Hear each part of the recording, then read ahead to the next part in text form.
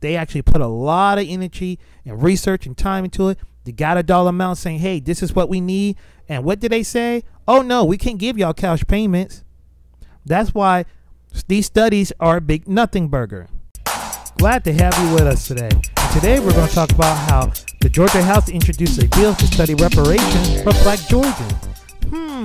Now, haven't we heard this episode before? You know, in California, when they did a study for reparations for Black Americans, they actually put a lot of energy and research and time into it. They got a dollar amount saying, hey, this is what we need. And what did they say? Oh, no, we can't give y'all cash payments. That's why these studies are a big nothing burger. Okay? And I'm going to tell you why. It's because here's the thing. Every time Black Americans ask for something or need help or whatever, it's always a problem. Okay? But these Democrats, right, they're okay cutting a check for the migrants. They're okay cutting a check from Ukraine. They're okay cutting a check for Israel, right? But when we ask for something, oh, no, we can't get it. But you see them spending your tax dollars on other groups, and you get nothing in return, even though we faithfully vote for them for the past 50 years, right? And get nothing out of it. And you know, if it don't pass in California, how you expect it's going to pass in other blue states or in our cities, right? They're going to copy it and mimic each other. That's what they do. And that's why this new reparation study or this bill that they're going to try to pass in my state, it's just a big nothing burger. We shouldn't fall for it. It's election time, and they know that reparation is becoming popular in our Black communities now. We're getting engaged about it. Okay? But these Democrats are in the way. These Democrats are trying to lead us and vote 4 more years. And like I said before, if they find a way to get those migrants to vote, which they attempted in New York, they failed. But if you put them in a 4 more year, not only we're not going to get reparations or anything like that, oh, the Black vote ain't going to mean crap in this country. You hear me? Anyway, I got a video to show you. We're going to switch screen. And I want to show y'all the video about this admission has to be. And I want you to pay attention to the keyword, because I'm going to pause the video every now and then and put my commentary about. But I want you to pay attention how this is a big nothing burger for us Black Georgians. Let's go ahead and roll the clip. Real about reparations in our state. The Georgia Legislative Black Caucus, the NAACP, and the Urban League called for a special Now, the NAACP, the Black Caucus, and the Urban League, all of these 3 organizations, every time you always see one of these 3 organizations always when it comes to Black issues, but they do nothing for all those 3 things that newscaster just report. They're just extensions of the Democrat Party. They serve their Democratic masters. I don't even understand how these organizations can sit there and lead our people to our own destruction.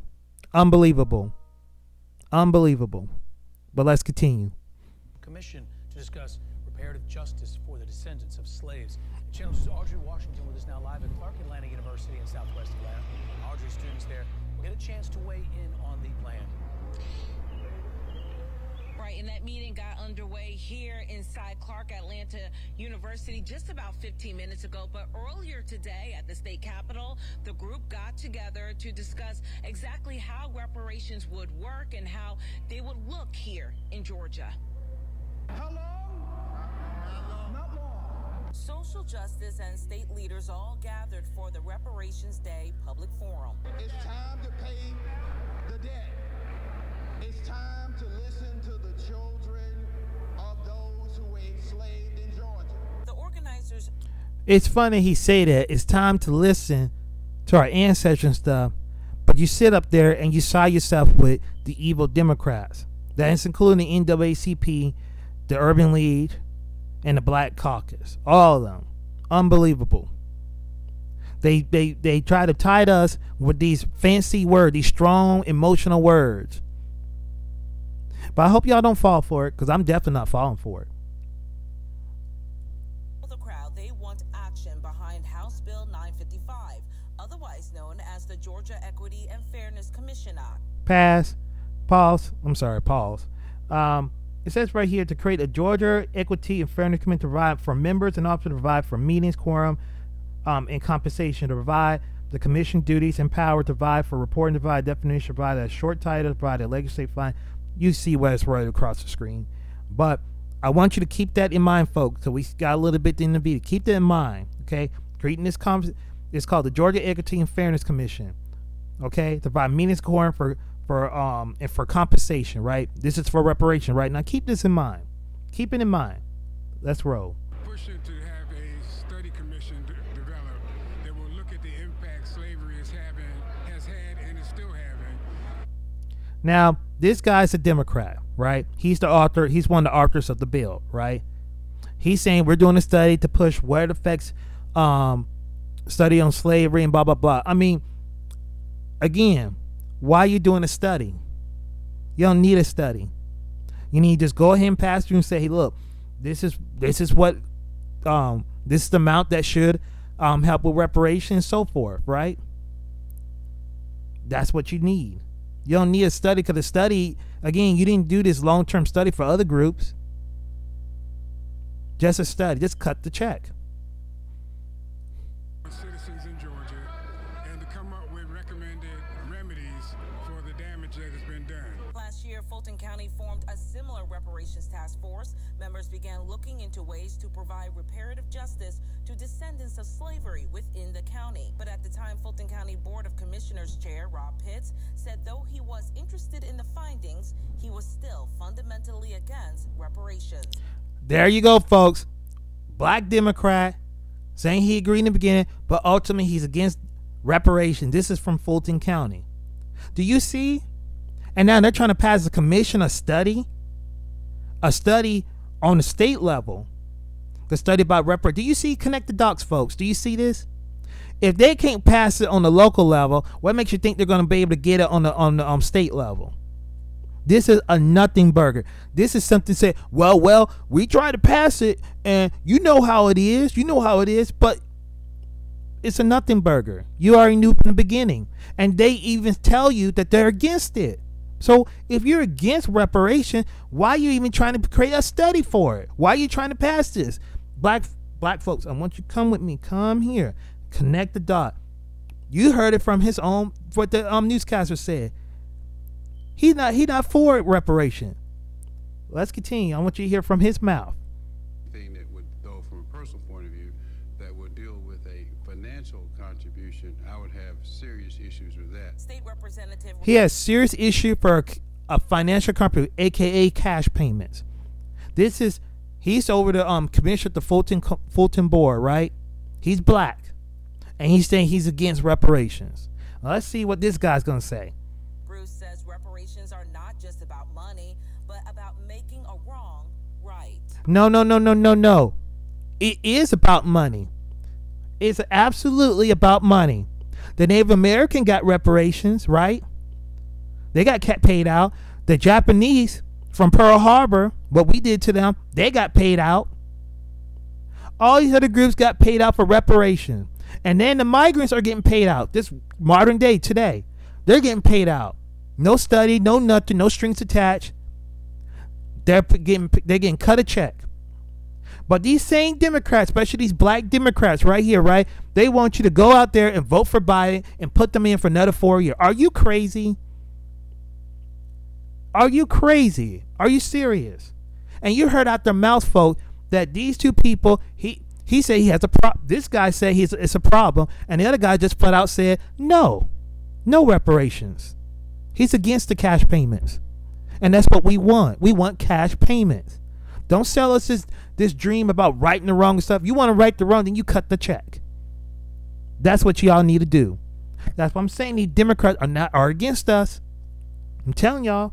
And I don't want to hear nothing about Republicans. We already know Republicans don't care about the black vote. We already know. I'm talking about the group that we've been voting faithfully for the past 50 plus years, and we still not getting nothing in return. Let's continue. Asking the government to give us anything. This is I'm gonna back it up for a second. Hold up. That's an important part. This is payment for services rendered. I'll repeat it one more time. I went back too far. About money, but about making a wrong right. We're not asking the government to give us anything. This services rendered. We are absolutely asking the U.S. government. See, this guy is one of the authors of the bill, and he's saying that, oh, we're not asking the U.S. government. Well, wait. Oh, absolutely. We want the government. We're asking the government to pay us to cut the check. If the state does it, that's fine, but we're still going to come after that U.S. government, the federal government. They need to cut that check. Okay? And I'm all for states that want to cut the check for us. That's good, too. Because Georgia was a slave state. Very simple. Let's continue.